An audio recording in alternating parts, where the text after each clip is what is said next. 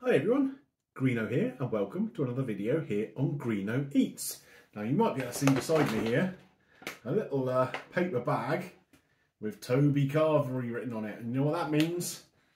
For the first time in 15 months I think, I've been to Toby Carvery to pick up a too good to go magic bag or surprise bag. And in fact, it's in one bag but it's two bags.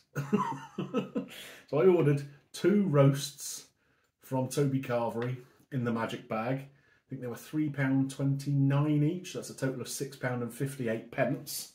And basically what you get in here is the leftovers at the end of the day from the Toby Carvery section. You can either order a vegetarian one, which of course comes with no meat, or the normal roast, which should have meat in there. Now last time I did this, I wasn't too impressed with the results. We didn't get very much meat, and the sort of selection of sides to go with the roast was very, very limited. It was mostly macaroni cheese, which I think is a bit weird. So hopefully in here we're going to find something a little bit better. So only one way to find out what we've got, and that's to delve inside, isn't it? Here we go. 2 of not their best Yorkshire puddings, it has to be said. Now they do make them on site, obviously. Yeah, quite often they're a bit more puffed up than this. I mean, this one's almost like a bloody pancake. So, so that's not the best, but we got 2 of them there, one for each of the roasts. And in here we have 1, 2 roast dinners. But unlike the last time I got one from Toby Carvery, there's no gravy. We had pots of gravy last time, so I don't know whether they're expecting me to make my own gravy to go with this. It looks like we might have to. There we are. Let's put that back up there. Bit of product placement for Toby. So let's open one of these up. Oh, there's a little bit of a Yorkshire pudding debris on there.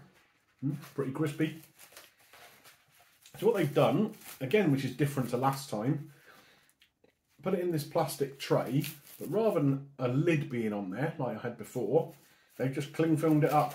So you've got to get into that. It's been well wrapped, I'll give them that. Let's see what we've got in here. So we have, there we go, can you see there? We have got, in this one anyway, a reasonable sized piece of gammon and 2 little sausages. So that's the meat element.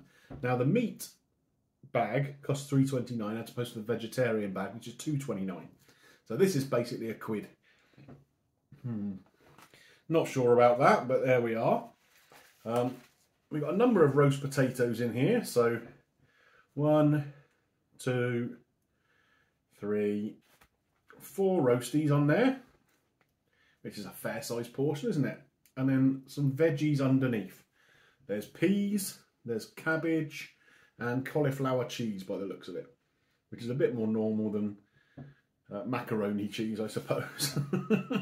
Now the peas look a little bit sorry for themselves. I don't know if you can see on there. They're kind of going that beigey green rather than the vibrant green that you'd like a garden pea to be. But I mean, I guess if they're left over at the end of the day at a Toby Carvery, they're going to be a little bit like that. The cabbage doesn't look bad. Yeah, tasty enough. And like I say, cauliflower cheese to go with it. Let's open up the other one as well. See if there's any difference with that one. Again, got to get through this cling film. What have we got this time? Pretty much exactly the same by the looks of it.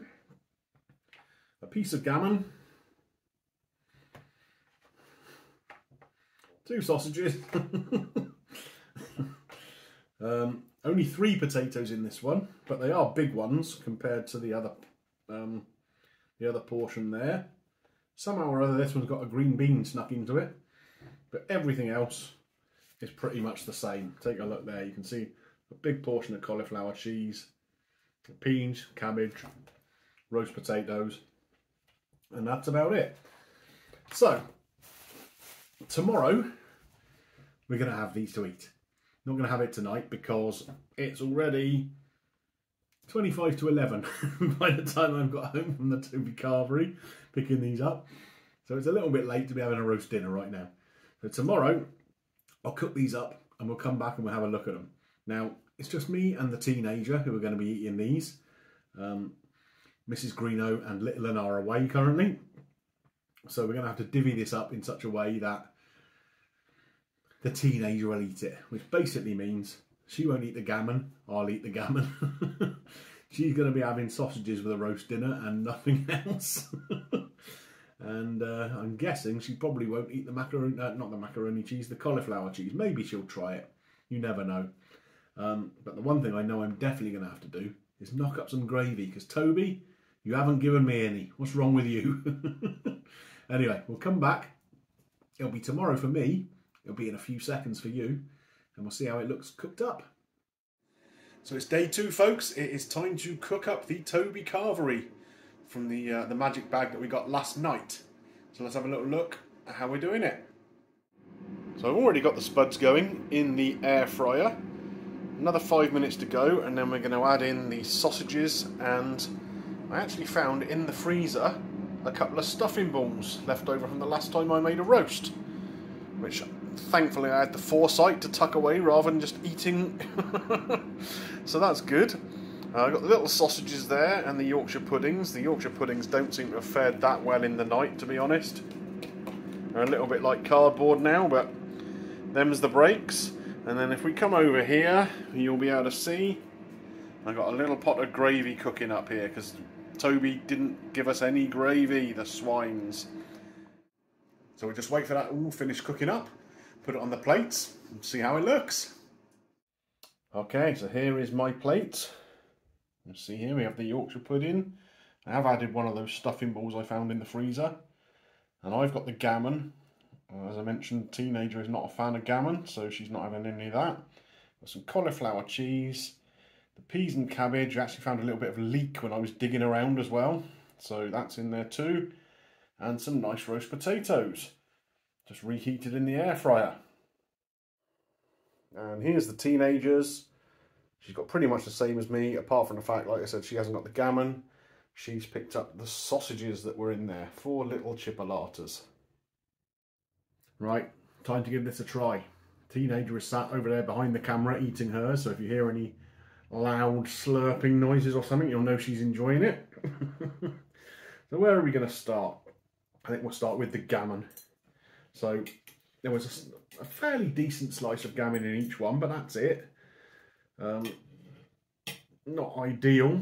I thought we might get a little bit more, but I suppose you only get whatever's left at the end of the day. But it looks quite nice. We've warmed it up in the gravy.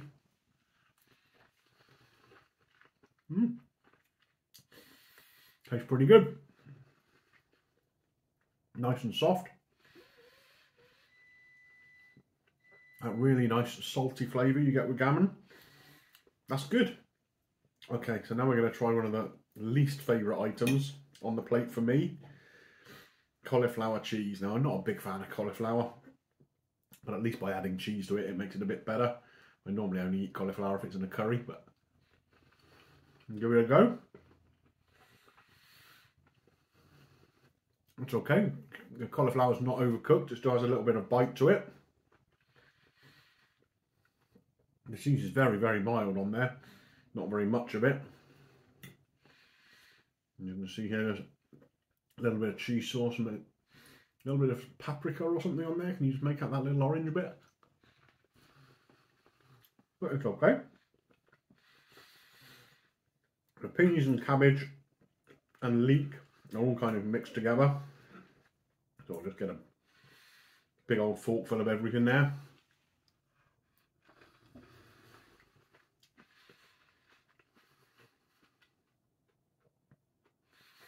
Cabbage is nice, not overcooked again. I like leek with a roast dinner. I like to either roast some onions or some leeks or something. We'll have cheesy leeks when we make a roast dinner at home. Yeah, that's pretty good. The peas, yeah, they're overdone. They obviously were sat out too long. You can see the colour of them. I'm kind of going a bit beigey coloured. They almost taste a bit like tinned peas do now. So that's not brilliant, but you know, it's okay. Roast potatoes. Good colour on them. I'm cutting through that. It's nicely cooked all the way through. No hard bits in the middle. That looks really hot actually. There's loads of steam coming off of that.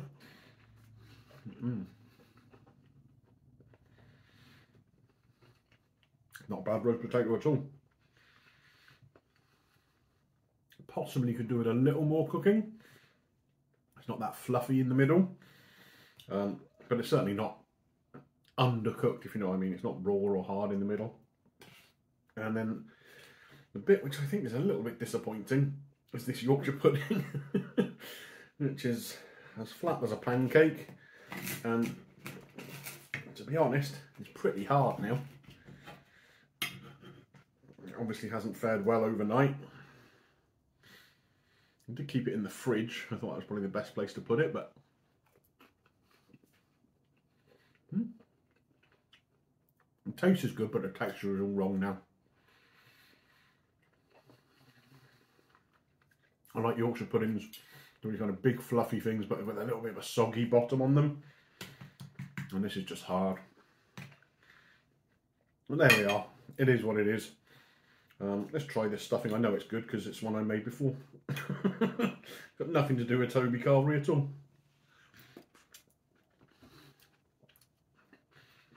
I think it was just a Tesco's sage and onion stuffing with a bit of sausage meat in there. Lovely. Okay, so I've finished it now. Well, almost finished it. There are a couple of bits I haven't quite managed. The Yorkshire pudding hasn't been finished. It's basically inedible. And yeah, some of the veg, the peas and whatever, the peas weren't great, so I sort of shoved some of them to one side. But other than that, it was decent, if kind of unspectacular. The gravy, obviously I had to make at home, and without actually doing the whole roast, so I didn't have any meat juices, any of that, so I've just basically had to mix some Bisto and some water and warm it through. So I think gravy is one of the most important things on a roast dinner. It really kind of brings everything together. So obviously I wasn't really able to do that properly. But, I mean, if we look at the individual components on there, the gammon was good. It was soft, it was salty, really, really tasty. The cauliflower cheese wasn't bad. I'd have preferred a bit more cheese or cheese sauce on there, but the consistency of it was nice. The veg, like I say, was nice apart from the peas. Potatoes were decent. Perhaps could have been a little bit fluffier in the middle, but again, who knows what's happened to them overnight. And then the Yorkshire pudding, yeah, like I say, absolute write-off. Kind of like it was made out of cardboard or polystyrene or something, basically inedible. Obviously I had a little stuffing ball on there, which I had in the freezer. That's always a nice little touch, like a bit of stuffing. Would have been nice if we got some from Toby. But, you know, you can only have what they haven't run out of, can't you? So that's the nature of the beast. Teenager ate the sausages. They all went, so there can't be anything wrong with them. They looked like they were on the sort of the cheaper end of sausages, kind of like a bit like a Richmond sausage. But for her, that's perfect. She likes that. She'd rather have that than a butcher's sausage anyway, probably. So, yeah, overall, I mean, it's probably only a sort of 6 out of 10 for a roast dinner. But having paid £3.29 per portion, you'd kind of struggle to do a roast dinner at home for that. Plus, I haven't really got much washing up to do now. A couple of plates, pan I made the gravy in, and the air fryer. That's it. When I make a roast dinner at home, my other half would tell you, it is like a disaster zone in the kitchen. Every pot and pan and tray is used. So, so at least we haven't got to deal with that today, which is a good thing. Right then, folks, let me know in the comment section down below what you thought of this magic bag. Do you think it was worth the money or not? Would you have been pleased with what you got? Anything you'd have liked to have seen in the bag that wasn't there? Just let me know. If you did enjoy today's video, don't forget you click the thumbs up on there for me. It does help with the channel. And if you're new around here, why not consider clicking that subscribe button and ding your little bell for notifications. You will not miss anything that comes up on the channel that way. Okay, that's it for me for now. I will catch you on the next one.